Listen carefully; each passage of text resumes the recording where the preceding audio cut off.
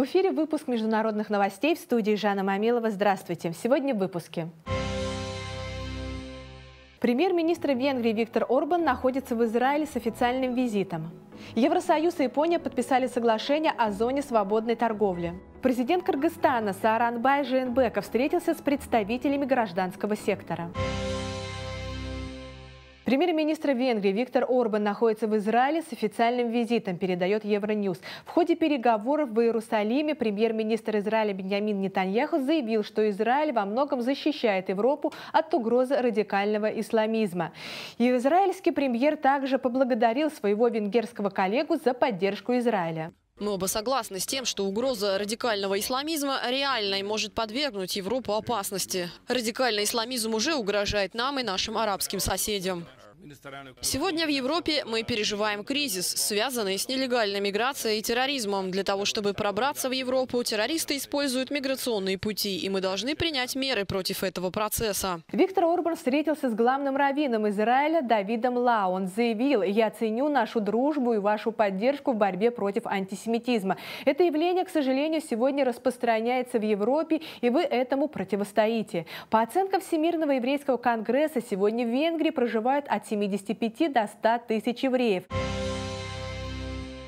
Евросоюз и Япония подписали соглашение о зоне свободной торговли. Председатель Евросовета Дональд Туск, глава Еврокомиссии Жан-Клод Юнкер и премьер-министр Японии Сидзе Абе подписали в Токио знаковый документ. Он знаменует создание зоны беспошлинной торговли между Евросоюзом и Японией. Переговоры по этому вопросу шли с 2013 года. Стороны не могли прийти к согласию по ключевым вопросам. Среди них отмена пошлин на европейский сыр, а также открытие европейского рынка для японских автомобилей и запчастей. Сегодняшнее подписание соглашения об экономическом партнерстве между ЕС и Японией – это поворотная веха в истории мировой торговли. Она объединяет экономики, на которые приходится треть мирового ВВП и более 600 миллионов человек. Президент Кыргызстана Сооронбай Жээнбеков встретился с представителями гражданского сектора. Говорили долго, обсудили многое, передает телеканал «Мир-24». 40 самых ярких представителей гражданского общества и президент. Встреча в таком формате, когда можно напрямую задать вопрос главе государства, Сооронбай Жээнбеков намерен сделать постоянными. Новую традицию он решил заложить сразу после избрания. Общенациональное согласие – наш главный приоритет.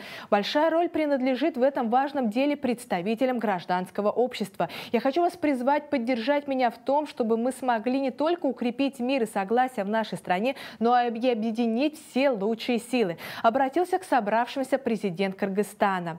Они лучшие в своей сфере, занимаются политологией, правом, экологией. Их мнение очень важно для успешного проведения реформ, подчеркнул Сооронбай Жээнбеков и призвал участников беседы быть активными. Большинство вопросов были о борьбе с коррупцией, о судебной и правоохранительной реформе. Участники отметили, президент Жээнбеков говорил честно, формальных ответов не давал. И если о чем-то слышал впервые, обещал разобраться и ответить позже. За последние 7 лет это первая широкая и обстоятельная встреча президента Кыргызстана с представителями гражданского общества. Знаменитый французский путешественник Бенуа Лакомб совершает сложнейший заплыв через Тихий океан, рассказывает Мир-24. Лакомб держит путь от Токио до Сан-Франциско. Заплыв продолжается уже 45 дней. На своем пути он уже встретил 4 акулы и заработал воспаление уха. Но все эти неприятности – ничто перед моральной усталостью. Из-за однообразных окружающих видов и рутинной работы велик риск помутнения рассудка. Но Лакомб выработал специальную терапию. Он придерживается определенного графика размышлений. Во время ежедневного 8-часового плавательного труда Бенуа размышляет о научных теориях и строительстве небоскребов.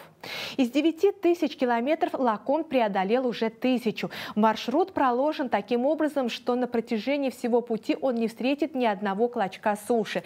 В воде путешественник провел более 170 часов, до сих пор показывая феноменальную среднюю скорость 4,5 км в час. Однако сам Бенуа считает, что должен плыть еще быстрее. С Бенуа сотрудничают 27 научных институтов, и все собранные данные, в основном об экологии, Лакомб передаст ученым. В Японии будет построен первый в этой стране православный монастырь. Обитель посвятят Николаю Японскому, русскому клирику, основавшему в конце XIX века православную церковь в стране восходящего солнца, сообщает портал Виктори. Для будущего мужского монастыря была приобретена земля, на которой построят храм. На месте его предполагаемой закладки был отслужен первый молебен. Для будущего монастыря уже доставлено большое Евангелие, напечатанное в типографии Лавры на японском языке в переводе Николая Японского.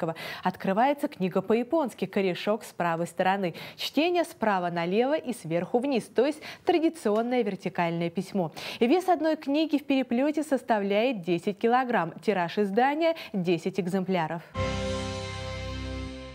Мэнни Пакьяо, известный боксер-христианин и сенатор Филиппин, вернул себе титул чемпиона мира по версии Всемирной боксерской ассоциации в полусреднем весе, передает Бог-Ньюс.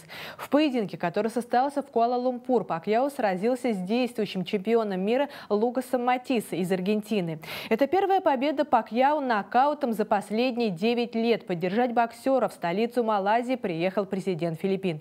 Мэнни Пакьяо – единственный боксер, становившийся чемпионом в 8 весовых категориях. В 2016 году он официально заявил, что завершает спортивную карьеру. В этом же году он был избран в Сенат Филиппин. Неоднократно в своей спортивной и политической карьере Пакьяо делился своими религиозными убеждениями. Число христиан растет в соответствии с ростом населения мира. Каждый третий человек в мире является христианином, сообщает Афмедиа. Почти 2,5 миллиарда христиан составляют около 33% всего мирового населения. Такие данные были опубликованы Бостонским центром по изучению мирового христианства. Количество христиан в прошлом году увеличилось на 200 миллионов человек. Число прихожан, регулярно посещающих богослужения в церкви, составляет примерно 310 миллионов. Большинство христиан живут в Латинской Америке, далее следуют Европа, Африка, Азия, Северная Америка и Океания. Сирийские археологи сообщили о том, что в ходе раскопок им удалось обнаружить тайный подземный ход и подземное укрытие, где христиане первых веков спасались от преследований римских властей, пишет Благовесть.Инфо. Подземный тоннель ученые обнаружили в районе города Маджик, расположенном на севере страны. Здесь в древности располагался город Иераполис, бывший центром римской провинции Фрата. В древних руинах археологи нашли узкие тоннели и боковой проход, который, возможно, использовался верующими для отправки тайных посланий. Здесь же обнаружились потайная дверь, сделанная из больших камней, и временный алтарь со ступенями. На колоннах и каменных стенах были выгравированы кресты и священные тексты. Кроме того, археологи обнаружили кладбище, где предположительно погребали священнослужителей. Ученые рассказали предположение, что подземное кладбище в соответствии с существовавшей в первые века традицией также использовалось как место для собраний верующих и богослужений.